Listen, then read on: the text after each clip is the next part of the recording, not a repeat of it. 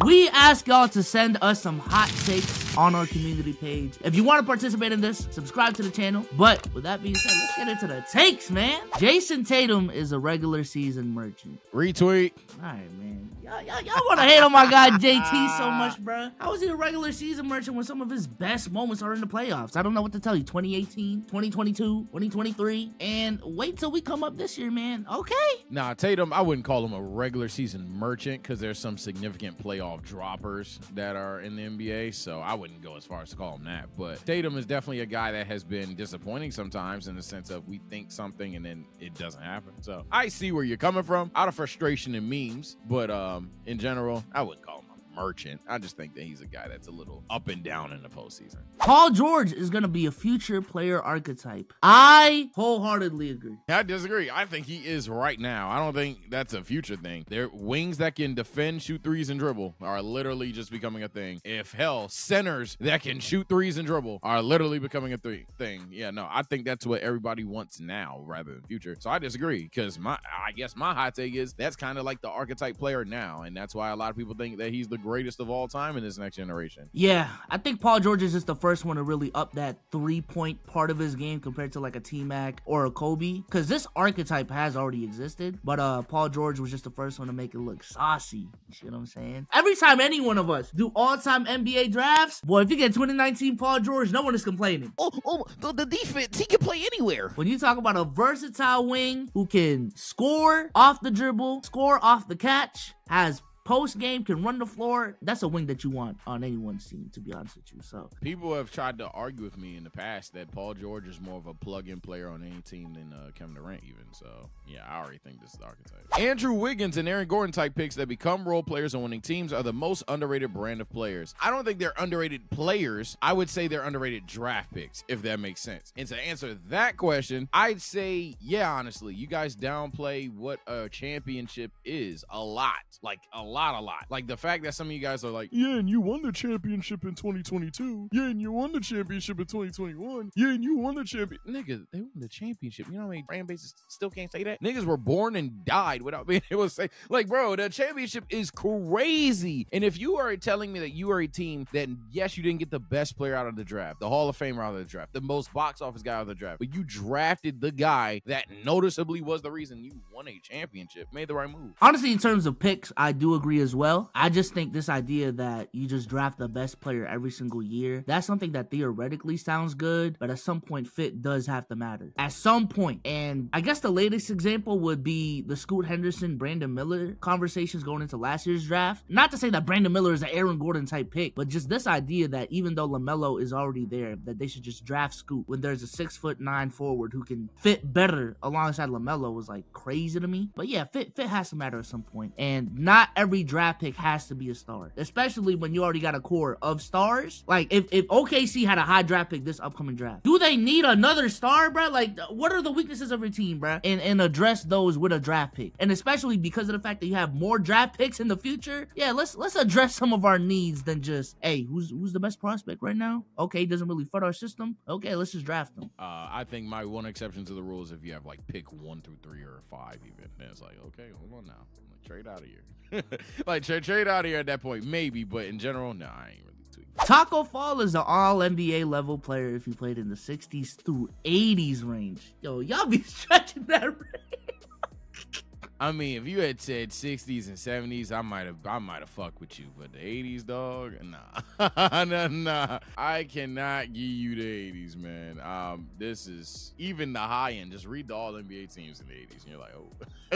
so like, nah. But when was Manute in the? Not Manute. It was Manute. Yeah, when was Manute in the league? Manute was in the league in 86. He got drafted in 86, retired in 95, but his prime was from 86 and 91. And he did make one all-defensive team in his rookie year, but that was it. DPOY consideration majority of the time. Yeah, so you think Taco Fall is just so much substantially better than him that he would probably get a DPOY maybe? Is that the take? But no. Then it's like... like that's what I'm saying. So you'd have to say that Taco's better than Manute Bol, and if Manute Bol was able to get DPOY consideration, Taco Fall would at least get one, and then also be able to score the ball, and that's how he would do it. Yeah, nah, I disagree. Mentality is everything in the NBA. Everyone that has gotten there is so good that the only separating factor is the mentality and the extra work they put in. Some people just don't got it. Actually, yeah, I agree. I think that talent nowadays in NBA is just too abundant. Everybody's good. And that's a conversation that a lot of the old heads even don't fuck with, is that when we say everyone's good, well, everyone is good. I don't know how to tell you that.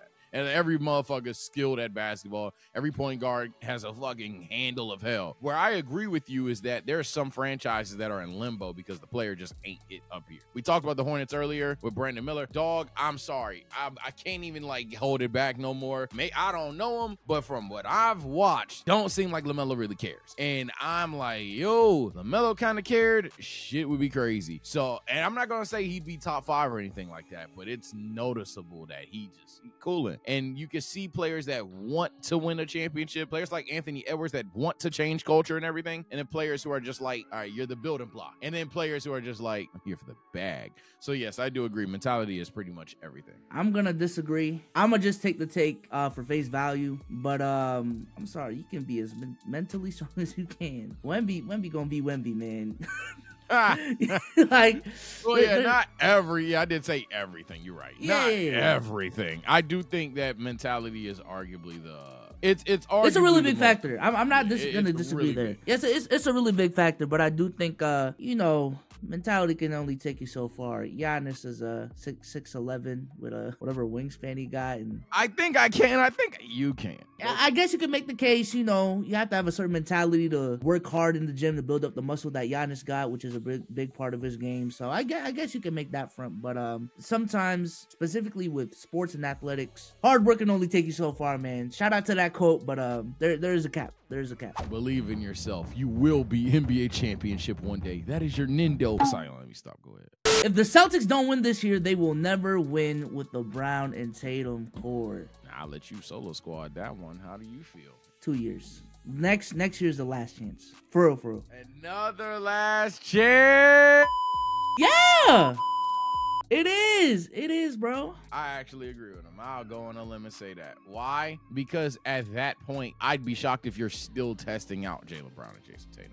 At that point, I may even call you a little incompetent if you're still testing out Jaylen Brown and Jason Tatum, because you surrounded them with according to you guys, an all-star caliber guard. For some of you guys, 2. You gave them Jaylen Brown, Jason Tatum, obviously. You have Kristaps Porzingis. You have Big Al. And then the remaining bench players, they're like low-key not shit. They're just not all great. So it's like, all right, some of you guys would dead look in the face and call this a super team. I know a lot of you guys do think this is a super team. And then for those that don't, the only reason you don't is because you don't think that highly of who? Jason Tatum and or Jaylen Brown. So the idea that like, yo, we're going to just keep trusting this duo be kind of crazy to me. I ain't going to lie. I don't give a fuck how much you paid them. You paid them to make this team, in my personal opinion. I don't think you paid them because you're tied to Jaylen Brown for 5 years. Yeah, I just think in the grand scheme of things, people are really harsh on this team because they have been on the spotlight for a very long time, specifically Jason Tatum and Jaylen Brown, right? They've been in front of our eyes since 2018. But in actuality, and we don't even want to talk about how that season actually started, 2022 was the first season where this Celtics team felt confident that, okay, this Jason Tatum and Jaylen Brown, they're the core that we're moving forward with. And in my opinion, that 2022 team overachieved like crazy. Motherfuckers did not see Rob Will being the Rob Will that he was, Derek White being the Derek White that he was, Marcus Smart as well. By the end of the 2022 season, right, we should have won that championship. I ain't gonna lie, but that light skin and Under Armour was cooking us. Last year / next season, that was the first year where we went into the season with Jason Tatum and Jaylen Brown leading the pack, and we had championship expectations. To me, y'all want to bring up 2020, but I don't think y'all remember exactly what the fuck was going on in 2020. But yeah, 2023 was the first season. Obviously, we didn't get the job done. I understand Jason Tatum was injured in Game 7, but it shouldn't have even gotten there. This year is just the 3rd season. Really, honestly, it's 2.5, where we're going into the season again with Jason Tatum and Jaylen Brown leading the pack at 26 years old. And we want to say this is the last chance with this core, when I don't see Jason Tatum getting any worse next season. I don't see Jaylen Brown getting any worse next season. And if we look at our books, the only one that's really up in the air is Jrue Holiday, because I think we need to extend them like literally in a couple weeks. But but just from a contractual perspective, let me see. Let me look at our contracts. Yeah, from a contractual perspective, Jrue Holiday has a player option, so we can either opt in or we extend him. Kristaps is still here till 2026. Jason Tatum is probably gonna get a supermax. Jaylen Brown just got his contract. Derek White is here until the end of next season. Al Horford is still here until the end of next season. The only like really important dude we're losing, I guess, Luke Cornett, if y'all really fuck with Luke Cornett now, and Xavier Tillman. You know what I'm saying? So I don't know. I think it would just to say that this is this core's last chance when next season it's looking like we're gonna be one of the top teams in the league again, and going into the playoffs next season we're probably gonna be a team you don't want to face. I can't agree. I don't think it's your last chance. I just don't think y'all are gonna win if y'all don't, because this is a very ripe year to do so. This is the easiest that the East has looked for you guys in a long time. I also disagree with the expectation thing, but that's a different subject for a different day. But I also think that either way, even if this is truly your second time having championship expectations, yeah, it's a very, very, very open window. You guys should definitely be in the finals. I'll even go a step further and give Boston credit that when you really look at it in hindsight, Jason Tatum is pretty much a lot to go 16 games in the offs outside of literally 2 outliers lying seasons. So it's not like this team won't win games. It's not like this team won't have deep playoff runs. But in terms of me ever believing that they will win, not that they don't have a chance to win, but that they actually will win, pretty much like it's not gonna happen. Because if I run into a situation where, despite having a significantly better team, Brown and Tatum again either A, stink it up, or B, run into a guy that's just that much better than them again, I'm not gonna go into that following season like, yo, if Tatum makes the leap of leaps, because we've been talking about him making a goddamn bunny hop for 4 years, or Jaylen Brown just being better, the discourse about him got worse over time. I don't even know how the fuck that happened. But yeah, at that point, I'm not saying they'd win. I'd never say they don't have a chance. Again, this is a team that, as you said, is under contract. You're probably going to sign someone better than Luke Cornett because he's Luke Cornett.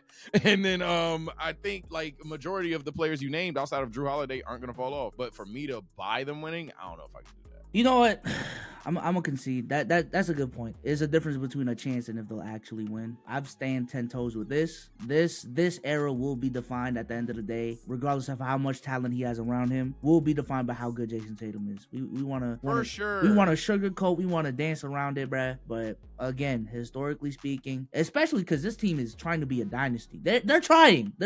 You need that tier 1 player playing at a tier 1 level. And there are nights where he is, but the tier 1 players playing at a tier 1 level do it every single night. Not every single night, but they do it extremely consistently. And until Jason Tatum makes that leap, I don't think they can win, to be honest with you. Am I just being optimistic that he will make a certain leap in the playoffs? Yes. Do I think they have the pieces around him to the point where even if he does make that leap, this is your best chance of, okay, if he doesn't take that leap, there's still like 4 motherfuckers on the squad that can score 20 a game. That's definitely the best solution to amend that problem. But yeah, I think this era will be defined by how good Tatum is, bro. Yeah, I agree. And I don't even want to drag this too long, but I'll say this, so it's like to put where I think of these guys, right? Yes, you were down 0-3. You then tie it the fuck up. And I'm not saying that my premise for Jason Tatum and Jaylen Brown is to break history. What I am saying is, dog, in the game, this nigga goes 5 of 13. Oh, no. Like, that's what I'm saying. Like, come on, man. Like, I'm rooting for Jason Tatum, though, because I ain't gonna lie. They will give Gilbert some better shit to stand on, because them Euros is fucking y'all up. Speaking of that, a USA versus World All-Star game where the world team is competing for funds towards their country or town would force players to be more competitive. You said a World All-Star. You know what? I appreciate the effort, and I'm not disrespecting you. I'm not the smartest guy, especially when it comes to geography.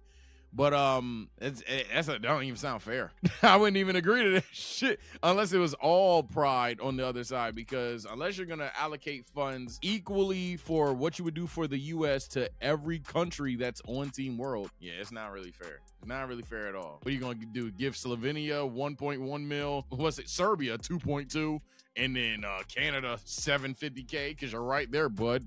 Like nah, it's Team World. It's not, you know. Yeah, legit. Team World would not try. It would just be a Team USA charity event at that point.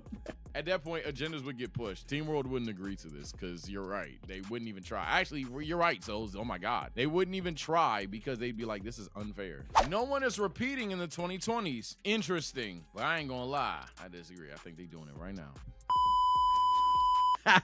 Hey, book me in. My hot take is ain't nobody stopping Denver. It's not happening. I'm tired of y'all acting like it will happen. It's really it's injuries maybe, but who cares? Like, who goes into the season thinking, oh, I can't wait for this, and like, well, some can do it. You're weird. But in general, no. I think the Nuggets are a team that consistently, big game. All right, bet. Jokic, let's see who you do again. And he cooked them too. All right, Jamal Murray, let's see how you do against. And he cooked them too. This is a team that substantially, in eye test wise, just visually plays up to its competition. In the postseason, I think this team just becomes a significantly better talent. They're way better than 90% of teams in the half-court set. They're an underrated defense because of what you guys view Nikola Jokic as, when this defense is fantastic. They're giving everyone problems. They don't match up badly against anybody, and they have a cheat code in Jokic that automatically makes them a bad matchup for 90% of the league. I have the Nuggets repeating. Yeah, I'm gonna be honest with you, man. The only reason I don't have full confidence in my Celtics winning the championship is because of that one team. Because that one team, when you just look at it, it's like, damn, what is stopping them? When you talk about a team that's already proven, has continuity like crazy, that core has been together since 2019, y'all. Like, be serious. 2019. At least Jamal Murray, Jokic, and Mike Malone. At the end of the day, those three motherfuckers that are the core of their success have been together since 2019, bro. Proven. They got the talent. They got the X's and O's. They got the role players. It's just, oh my goodness, man. If there's one team that could do it, it's definitely them. There's another team that could do it, though. If my green team breaks that, you know what I'm saying, does make that leap, I don't see what's stopping us next year. To not go full-blown Celtics hater, because we had a mature conversation, so I won't just, dump on it. If Tatum actually, makes that leap, if Jaylen Brown is a more consistent player, or if the team's just that damn overpowered, I would argue that the Celtics could possibly do it. I don't think that, while there is parity in the league, I don't think that this is a situation where there won't be any repeats in the entire era. I would argue the late 2020s, Thunder going to be in that conversation, and keep building around Luka the right way. He going to be in the conversation to repeat as well. And maybe that's supporting your idea of, well, see, you named like 5 teams. What's the chance that they, but yeah, I'm saying in terms of people that could actually go on and repeat. I don't think all 5 teams mentioned will win a championship. The Bulls will make it to the second round. Oh, the hell they won't. Yeah, hey, man, I don't know what. It's a lot of boredom. And this is one of them things where as a YouTuber, I get mad souls because how did 3 people see that and go, yup? I don't fucking know. It just pisses me off. But no, they're not. Next day. If Jimmy Butler wins the ring, he's greater all time than Harden, Westbrook, and Chris Paul. There's an argument for actually no. Yeah, it's an argument because you would have to argue that you only care about the postseason because it's the most important season. And then you would have to say that playoff Jimmy Butler is a better peak than Harden, West, and CP3. Unironically, statistically, you can make the argument for Chris Paul. You could try to make the argument for Westbrook. I think it's hard to make that specific argument for James Harden. Not that I think that James Harden clears a prime Russ or a prime CP3, but in terms of this argument, you'd have a hard time jumping over James Harden. But I see where you're coming from. It's interesting. Yeah, I see where he's coming from. It'd be like a lot of the Paul Pierce versus great regular season player conversations. Yeah, because if Jimmy Butler gets a ring, that'd be 3 finals appearances, and it would just be a conversation about playoffs versus but yeah, Harden, Westbrook, and Chris Paul peaked at MVP levels in the regular season, but Jimmy Butler never did. That would be the crux of the conversation. And he said yes, said by a Heat fan, and so is we coming for you in the playoffs. I'm not gonna lie, man. I respect y'all to death, but I'm saying not scared of him no more? I respect y'all, bro. But oh my god, I've never wanted the Heat. I've never wanted the Heat to fucking lose as much as this year, bro. On God, bro. Because literally every time hey man, the Celtics are playing good. Oh, but the Heat, boy, y'all are in the play-in. Oh my god, if y'all get bounced out in the play-in, oh my god, I'm talking about shit, bro. That's all I'm gonna say, man. If y'all get bounced out in the play-in, we coming for you in the playoffs. If y'all don't even make it to the dance, eat dick, bro. Eat dick. My God. He have 14 games left on their schedule as of this recording of this video. They're currently 37-31. They're the 8th seed right now. Yeah, if y'all go home because Trae Young puts on a masterclass, that's what I'm saying. They would play Reese first, so they'd have to lose to Reese, and then they would play the winner of Hawks Bulls. I'm projecting the Hawks to win. Oh my God, if y'all lose to the Bulls. But if y'all lose to a Trae Young masterclass in the play-in, yeah, I ain't gonna lie, I gotta eat that one. I'm just saying, I get it why y'all have full confidence, but on the same note though, let's not act like y'all's playoff run last season was not an anomaly, man. That's all I'm gonna say, man. That's all I'm gonna say. Hey, you know what? We talking endless shit. Hey, if they make it out the play-in, they got y'all. They for sure got y'all. So we'll see. Okay.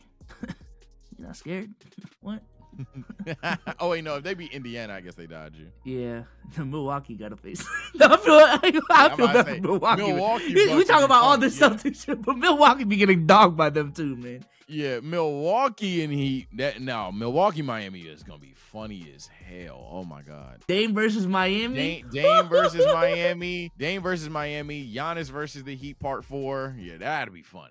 If the Heat beat Milwaukee, bro, Dame is gonna leave. Oh God, bro, Dame is gonna leave, bro. There's no reason for Dame to be there. He had a bad season. He been bad mouthing Milwaukee the whole time, and then he lost to the team that he thought about going to. Yeah, fuck no, he gone. If Jokic wins another chip, he can arguably be better than KD or Giannis all time. I mean, I hear you. Giannis, you would probably have to say it. So KD, I mean, you know, KD would have the longevity argument, and that'd be it. Let's you would have to say longevity solo plus ratio, but peak Jokic to prime KD, you generally would have an argument. I can't even be, especially because you said arguably. You didn't go like 10 toes on it. You dipped your toe in the pool. Yeah, it's Giannis. I agree with you. Giannis, he would just be better all time for sure, because you just say peak Dyer and has 2 chips, and hey, Giannis, good luck, buddy. But KD, huh? That's actually I didn't even think of that. Yeah, that's actually not a bad take at all. Yeah, I think, well, KD's in that 15 range, that 15, 18 range, and Jokic is headed there.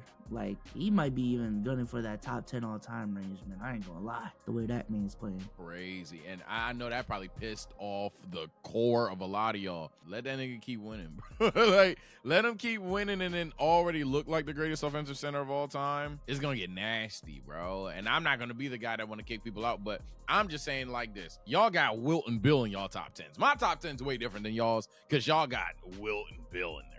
I don't. If LeBron didn't have any off-court aspirations, he could genuinely play until he's averaging 10 points a game, which wouldn't be until he's 48 years old. He shouldn't do that, though.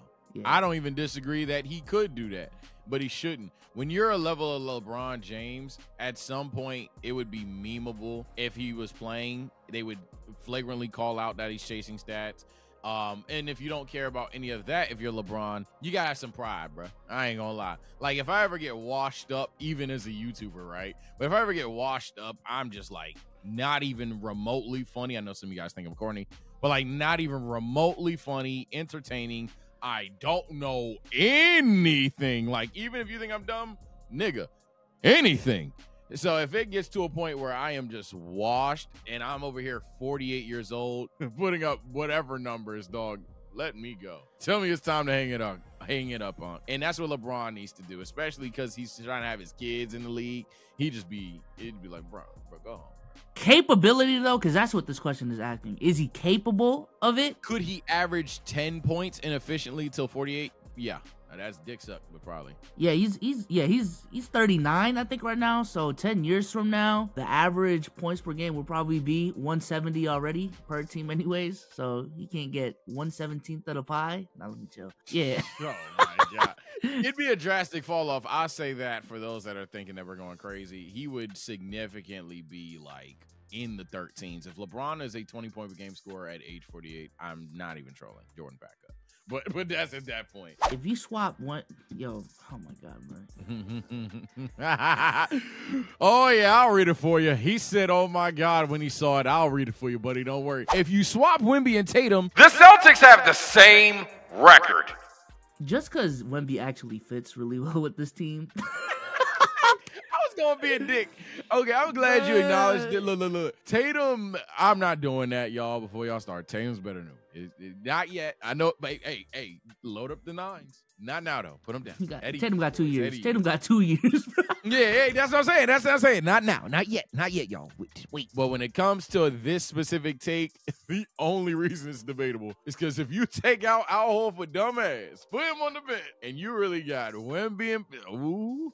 In terms of just the record, yeah. In terms of just the record, you slide. You'd have Derek White and Drew at the backcourt. You just put Jaylen Brown to the 3. Porzingis is your 4, and Wemby's your 5. That's the best defensive team in basketball by a mile. Yeah, by a mile.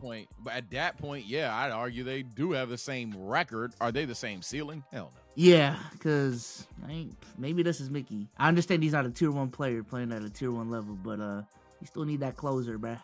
Still need that closer. And Jaylen Brown being the closer. You trying to say Wemby can't close? Yeah. He's getting there. Luka Doncic cannot lead a team as the only starter to win an NBA championship. Duh. I know we just had our Tatum discourse or whatever. And that's because I disagree with the expectations thing that me and Souls had. But me and Souls, hey, even by his logic, he would agree, yo, y'all got to stop, man. The nigga just got here. This is his first team. This is his first actual half-decent looking team, bro. And by the way, shout out to Kyrie Irving, man. I know we don't react to like stuff like OD reactionary, but what a fucking shot. Oh, my.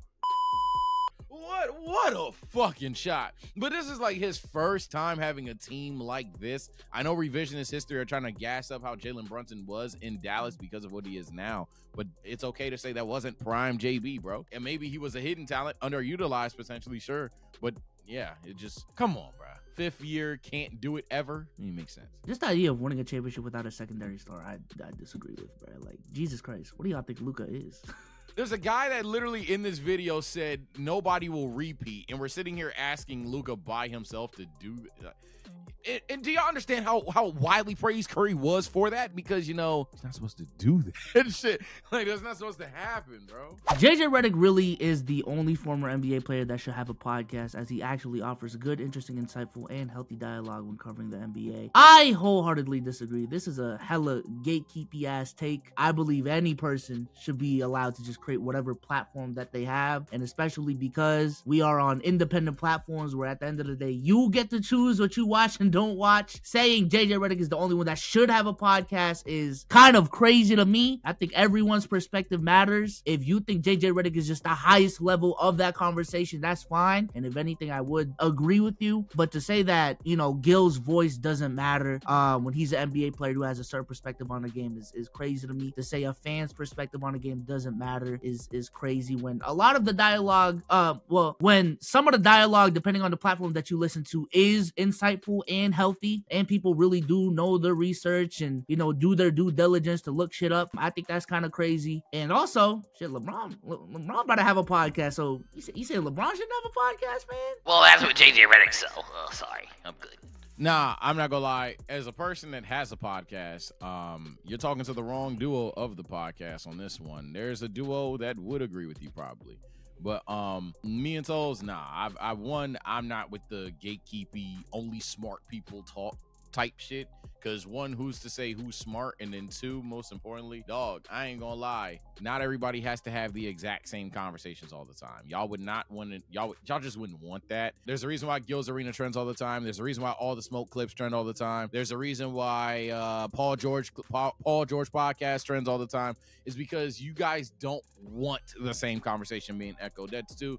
3, X's and O's basketball, while obviously are healthy conversations, those are not the only healthy conversations. You can have a healthy debate. You don't have to break down every single thing to articulate a point. Now, what I will say, and where I will even agree with you there, is when fans buy this thing where former NBA player are always right because they did it, that's very unhealthy. And it gets even worse when a guy hops on a podcast and they're just like, I played so ... and it's real. And so I give you that, but the idea that they can't even voice their opinion, again, it's just gatekeeping as fuck. I'm good. Yeah, I just think every platform serves their purpose. A basketball platform's purpose doesn't necessarily have to be high level X's and O's basketball, you know what I'm saying? Like sometimes, yeah, you know what he's saying.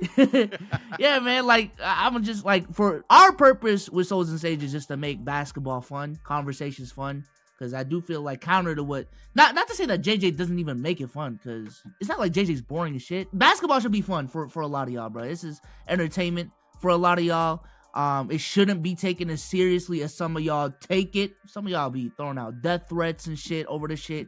It's not that serious, bruh. So you need to have that casual platform that, you know, kind of embraces that side of things. There's a balance to things, you know what I'm saying? So yeah, death threats is fucking sick, by the way, y'all. Tighten up. It's just a sport. But with that being said, if you guys want to be included in the next iteration of our hot takes video, subscribe to the channel. Stay tuned to the community tab. We ask y'all on there to submit y'all takes, and that's where we get the reactions from. Follow us on Twitch. Links will be in the description. And we're out of here, man. Peace. Peace.